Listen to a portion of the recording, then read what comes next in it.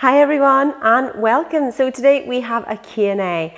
I have really been looking forward to doing this for quite a while. So many questions from all of you in the comments. I really enjoyed reading all of the comments and trying to answer the questions as best I can. So I thought definitely a Q&A is due. We're going to cover a whole range of topics from the training that is on YouTube, also some nutrition and tips. So yes, lots to get through. Let's begin.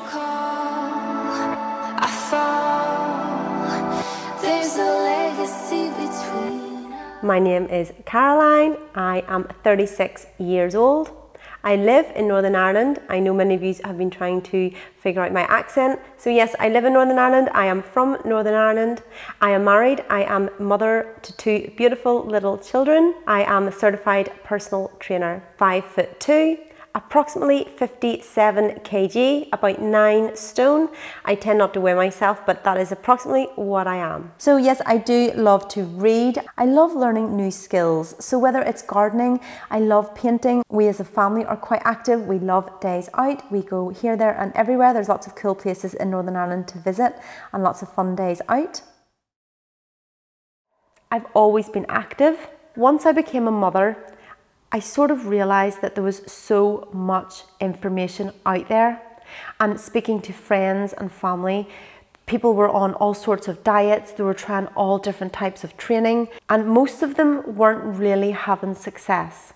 They were either focusing too much on the scales, not eating enough food, tracking every single thing that they did, spending so much time, effort and money. Sometimes for me it was quite difficult to hear the stories that I was hearing from people I knew who were really putting in so much effort, also combined with guilt if they had a slice of cake. Exercise and well-being in general, it's a positive thing. It should be positive.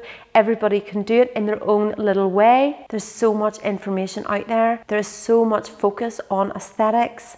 It takes you to enjoy the journey, and to be honest, it should turn into a journey that you don't want to end. We're all different. We all enjoy different things. Whatever you enjoy doing, do it. Make healthier choices, be active and have fun. That's basically it. Balance is key with training, nutrition and lifestyle, everything in general. Balance is really important. When the COVID-19 situation arose, I just decided to grab my phone and record one of my home workouts just to send to family and friends so they could maybe help motivate them, also to those people who I wasn't able to train. Of course, over time, more and more people started watching it. I am amazed as to how it has grown. I sometimes can't quite believe that how many of you fantastic people join me in these home workouts. So yeah, I hope you are all having so much fun. So now we're on to some questions, all relating to the actual workouts that you guys have been joining me in. Can you gain muscle at home? Absolutely. All you'll need is your body weight. That is enough to build strength, build muscle, muscular endurance, and also burn a lot of energy. Of course, mixing it up is great as well. If you have dumbbells, kettlebells, ankle weights, anything, as you know, we've used books and chairs as well to complement our training. So yes, you can certainly build muscle at home. What calories can I expect to burn during this workout? So this is definitely one of the most popular questions that I get asked. Basically, I am unable to sort of say how many calories you will burn during any sort of workout. And the reason is everybody is different. So many factors come into play talking about actual calories. First of all, your watch settings. So you could have it on high intensity or cardio or strength or weights. It could be a whole array of different settings, but mostly it is to do with your level of fitness, your weight, your rate of recovery. Main thing, rate of exertion. How hard are you actually pushing yourself during this workout? So for example, you could burn 400 calories in a certain workout. The next week, if you do the same exact workout and maybe you just haven't had maybe enough sleep that week, or you've been training a lot prior, you may burn 300 calories. So certainly the calories differ from person to person, day to day, workout to workout. How should I breathe during exercise? So a typical rule of thumb is to exhale on the exertion. So the hard part of the movement, exhale. If you're squatting, typically you inhale on the way down as if you're going underwater. As you come up out of the squat, you're coming out of the water and you're going to exhale. So you try and imagine that there. Also chest press, Inhale, and you're going to exhale on the hardest part, which is obviously the push up. The main thing is though, don't hold your breath. Sometimes you could be doing squats or chest press with lighter weights and you're going at a little bit of a faster tempo. As long as you're breathing, try not to overthink the actual breathing process. Sometimes you can't always match your breathing to the actual exercise itself. So please don't hold your breath, just ensure that you're breathing, you're quite comfortable, letting oxygen into the muscles. So the next question is definitely something that I want to cover. If I do lower abdominal exercises, will this burn belly fat?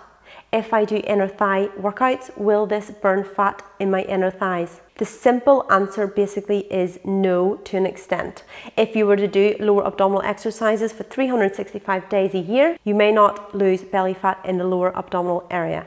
If you did inner thigh workouts every single day for 2 weeks, will you lose inner thigh fat? Not necessarily. It comes down to so many things. So basically I can't say in any of my videos, lose belly fat within 2 weeks, lose inner thigh fat within a month, that sort of thing. You cannot put a time on it. It depends on so many factors. Number one, nutrition, because you cannot spot reduce anywhere on the body. Yes, you can actually target certain areas with weight training. So say you really want to build up your shoulders, you can target shoulders. With strength training, you can target your glutes, your quads, certainly. You cannot target fat loss. Fat loss is a whole over the body. Of course, we store fat in different areas.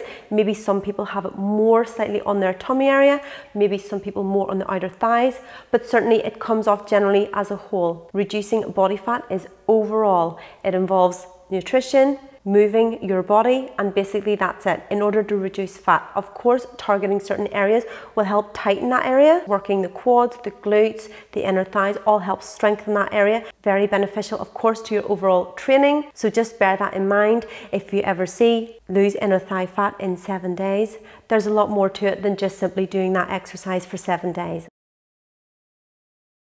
How many times a week should I do HIIT? Everybody's different. Some people love HIIT and they do it 5 days a week. I love HIIT. However, I only do it once per week usually. Once a week for me, I'm able to give it my 110% effort. I really look forward to actually on a Sunday morning. So generally on a Saturday night, I'm having my takeaway and I know that I'm going to get up and I'm going to smash those burpees. In regards high intensity interval training, if you ever do a workout and you think that it wasn't that difficult, maybe it is just because you haven't tried hard enough. And I actually do mean that. What I mean is there's days where you're maybe just not feeling like you're really ready to smash that certain workout. And sometimes it is better to just do something else. The HIIT that I provide, it is time-based. So even if you are super fit, if you're knocking these workouts out of the park, especially the high intensities, you should be pretty fatigued because you're going at your max. You're giving it the best that you can. So depending on your level of fitness, everybody should be pretty tired after a HIIT session because hopefully you've been able to give it your all. So if you do maybe 40 seconds and you think that wasn't so bad, maybe try next time jumping higher, landing lower, holding it a little bit deeper, or even completing more reps within the time period. So certainly bear that in mind. Every HIIT session should be challenging. Lifting weights really does change your shape. Cardio, you will, of course, over time with correct nutrition, lose body fat. However, combined with the strength training, that is what actually changes your shape. Plus the feeling of feeling stronger, which is pretty epic in itself. Yes, of course, there may be times when you can't do certain movements. You've maybe never done them before, or you just haven't quite mastered them. I would certainly suggest just taking it slow, doing maybe half of the movement itself, still pushing yourself, still practicing. Push-ups is a perfect example. It does take practice and a lot of dedication over a bit of time to be able to do all different types of push-ups. If you can't and it is within the workout, simply, as I've shown in other videos, maybe put your hands on a chair and do incline push-ups. Of course, absolute beginners can begin on the wall where you're pushing off the wall. There is, of course, the option of the knees. So you can always alter any version of the exercise to suit yourself on that day as well, how you're feeling and your ability. Training on your period. So yes, I've had this question quite a few times. Can I do HIIT on my period? Should I train on my period? And the answer is it is completely up to you. Always tailor the workouts to yourself, how you're feeling. It is just really a personal preference. So another common question I get is, how do I work my arms typically? I would work my arms normally within all of my chest sessions, my back sessions, and also body weight training. Very rarely would I actually do arm specific workouts. My triceps are usually covered within chest sessions, my biceps within back sessions. Also, my triceps get a good workout when I do my shoulder workouts. All of those push-ups, of course, really help with the triceps as well. It is important, in my opinion, to incorporate chest and back workouts. Obviously, chest, you're working your pectoral muscles.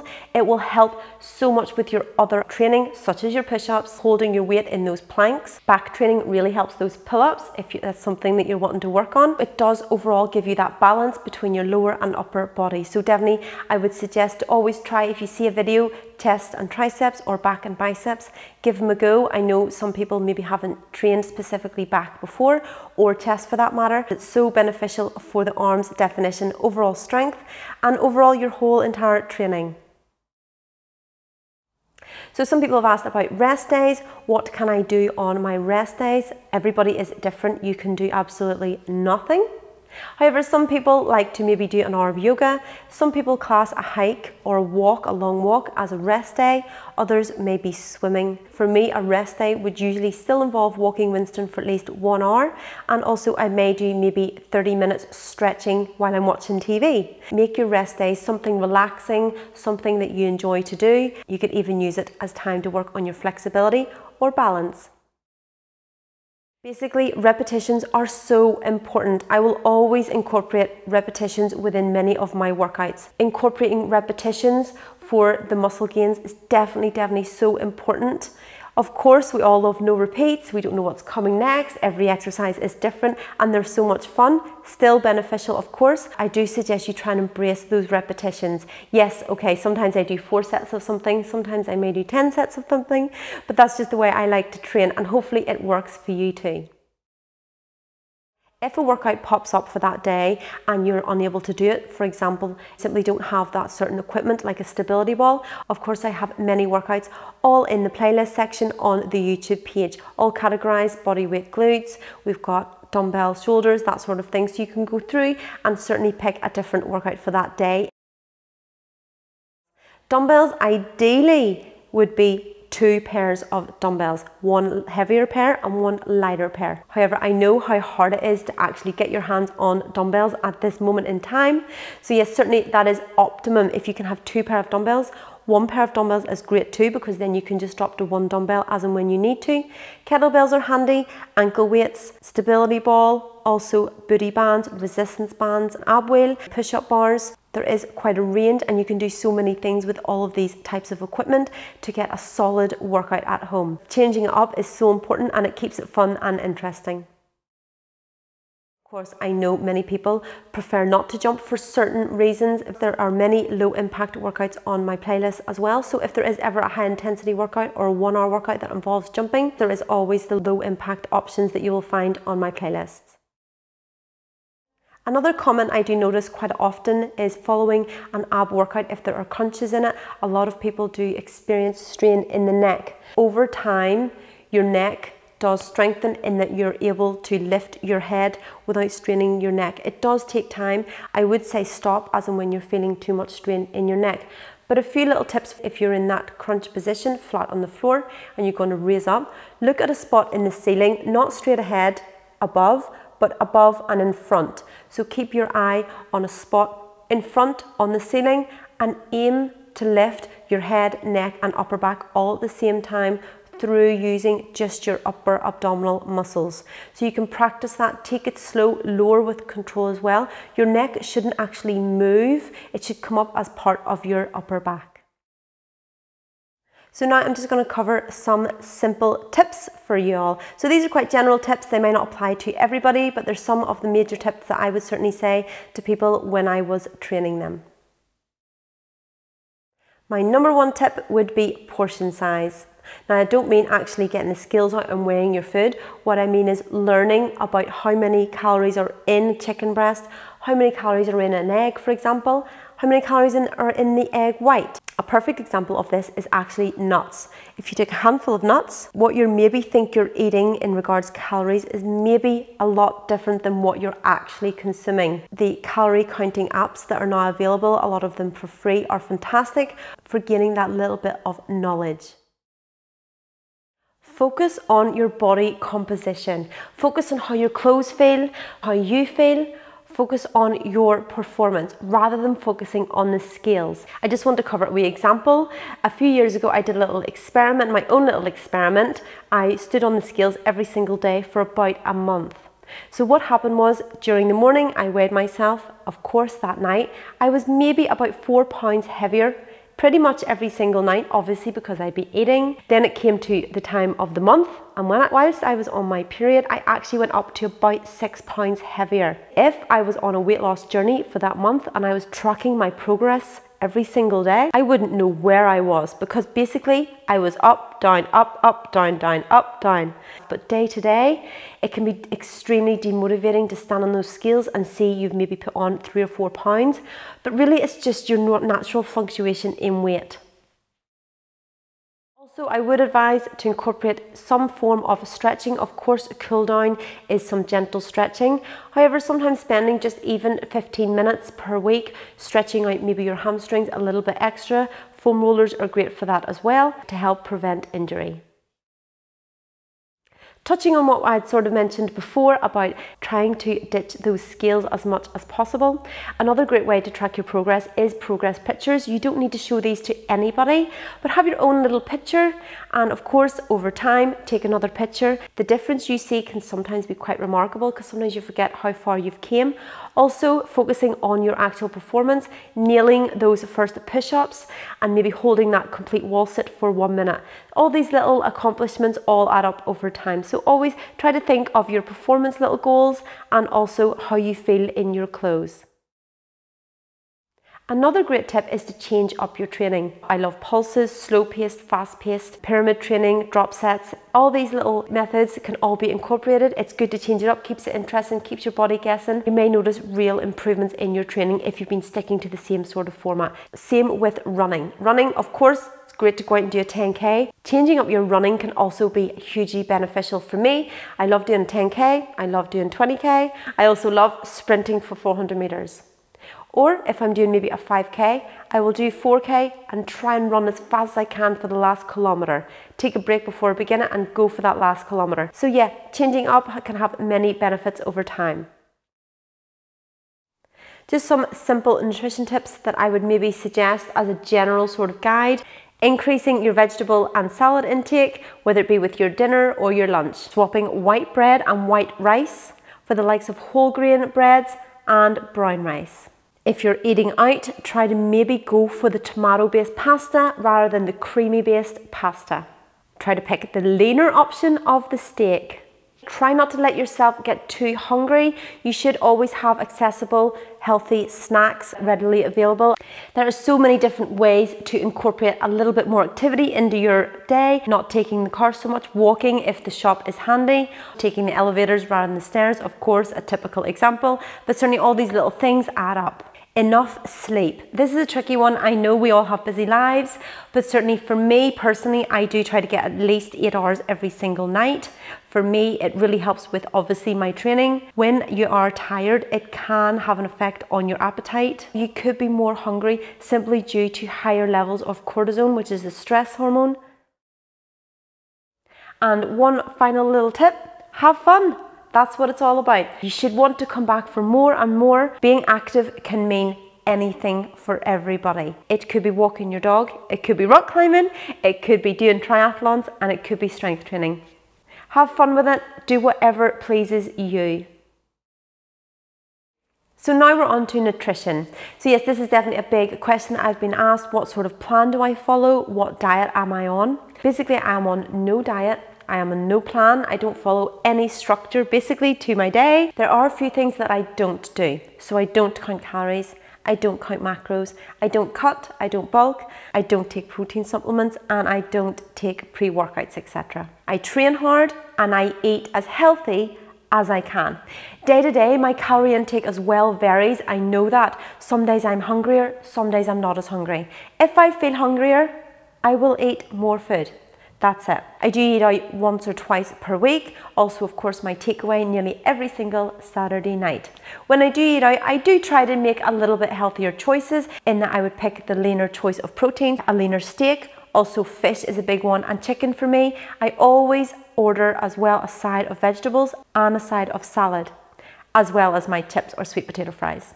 I do generally ask for the sauce to be separate, so whether it's peppered sauce or Caesar dressing, only because sometimes it can be drenched in the dressing. So that's another little tip, sauce or condiments on the side. I would typically look as well for the baked, grilled or steamed options as opposed to certainly deep fat fried. If, for example, it was my birthday or it's Christmas Day, obviously, you eat a lot on Christmas Day, which is just fantastic. Who doesn't love quality street for breakfast? But the next day, all I do is return to my normal pattern of eating. So my nutrition, basically, a lot of lean protein. So it's generally going to be the chicken breast, it's going to be turkey, lean mince, lean steak. I also love salmon, I love tuna. So I would typically have fish 2 or 3 times a week also. Eggs are always in our fridge. If there's ever a day I open the fridge and there's not an egg, I'm like, I need to go get some eggs. Eggs are so versatile. I actually love eggs as a snack, all mushed up with a little bit of pink Himalayan salt.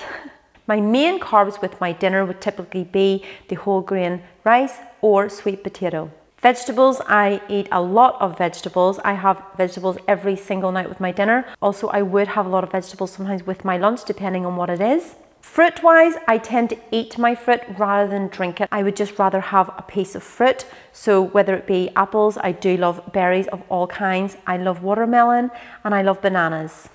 There's a few things I always have in my cupboard, and I'll show you when I do what I eat in a day. You will probably see a big supply of some of these foods. So I always have a lot of nut butters, rice cakes, porridge. There's always avocados in the fridge, honey, tins of tuna, Greek yogurts always in the fridge. I love the Fage ones. We'd always have cheese of some sort. There's usually feta and parmesan. I love parmesan cheese sprinkled on my chicken Caesar salads. In the freezer, there's always at least 1 tub of Halo ice cream. One of my favorites, 2 scoops of Halo ice cream on an ice cream cone. Perfect little snack any time of the day. I am a big fan of nuts. I have different jars of different nuts. I usually try to buy them chopped. If not, I will simply just crush them myself. But yeah, I would have Brazil nuts, walnuts and almond nuts. I love sprinkling them onto everything.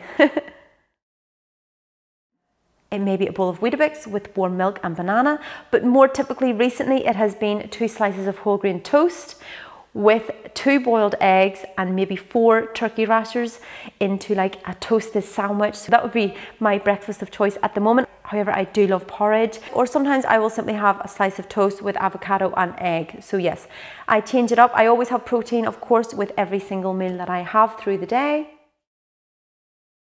Lunch could again, of course, be that omelette. So I may have chicken or ham or tuna omelette with peppers, onions, some cheese sprinkled. I maybe have 1 egg and 3 or 4 egg whites and some sliced avocado on the side. Or it may be another one of my favorites is my take on a chicken and bacon Caesar salad. Sometimes I just use my turkey rashers if I have some left, cut those up. They're great to throw in as well. I have my homemade croutons and of course sprinkling of parmesan. For dinner, I'm a very traditional kind of gal. I meat and 2 veg. So typically it would be a steak or my salmon or chicken. I love to grill chicken. Along with that then, obviously a lot of veg, salads as well. A definite favourite of mine would be sweet potato fries. But then other nights I might make a burrito bowl, so I do like to change it up. Typically I have, of course, my protein, my carbs and my healthy fats of some sort within my dinner. For dessert, nearly every single night, I do have my Barbell protein bar. I absolutely love the Barbell protein bars. I am not sponsored, by the way. There is quite a collection of Barbell chocolate bars in my cupboard. So yes, I will show you that in an upcoming video.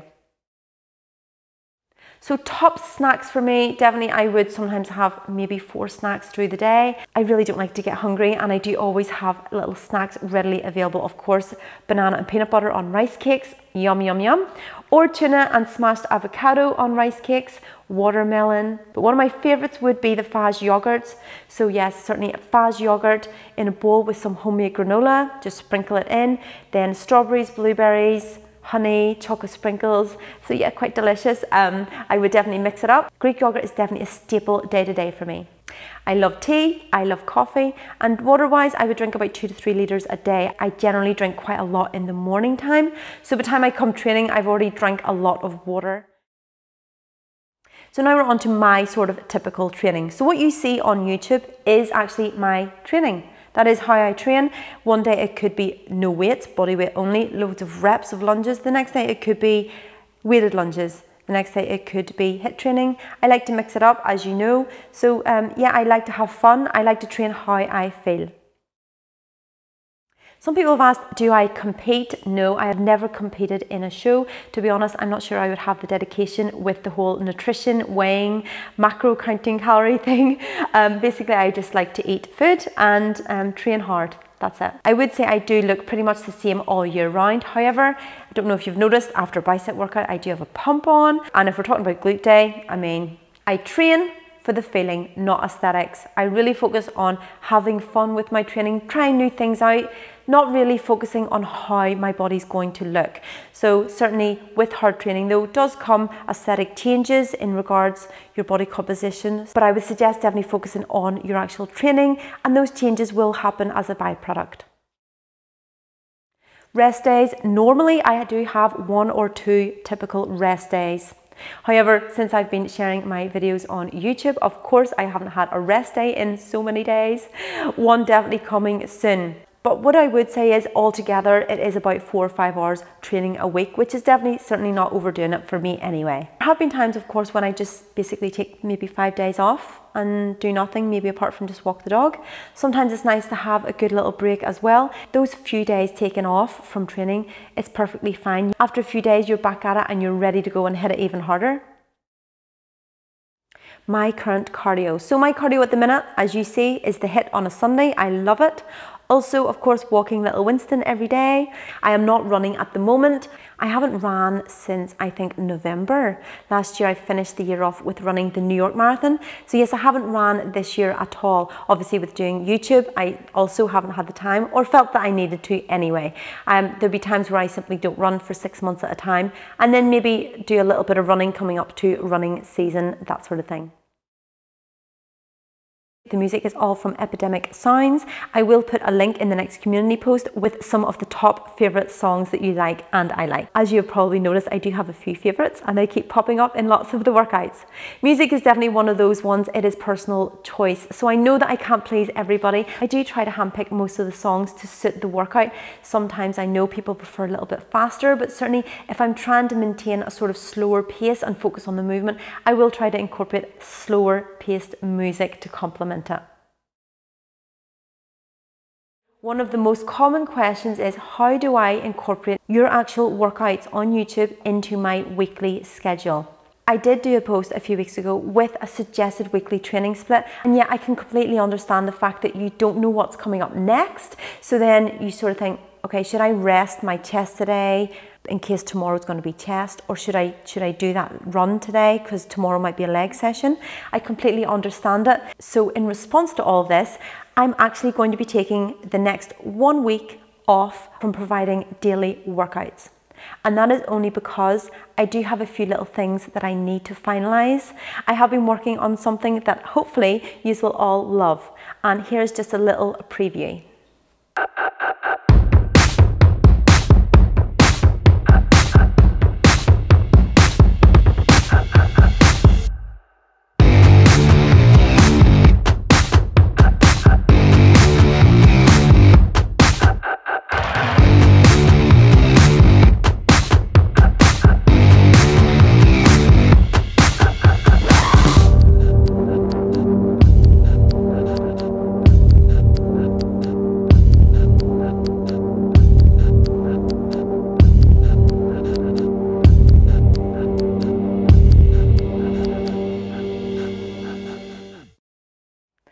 yes guys, there you go. That is coming the 21st of September. There will be definitely more information coming real soon in the community post section, so keep your eyes open for that. In regards to the program, ideally you would like a pair of dumbbells. I know not everybody has a pair of dumbbells.